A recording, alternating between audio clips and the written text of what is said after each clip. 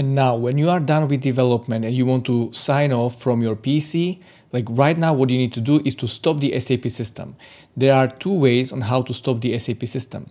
So you firstly log off from SAP GUI, and then you go back to your virtual machine. And now the option number one that I'm going to show you is that you are going to stop the whole SAP server completely. So you go to a terminal and you type in stop SAP all, or here is an optional step, stop SAP server, stop SAP all. Okay, so that is one option, and this is going to stop the whole SAP server. Okay, so you just Control C, do the right click, paste, and then when you hit enter, the SAP server is going to stop. So we will have to wait for a few moments. This is the very similar procedure of starting the SAP server.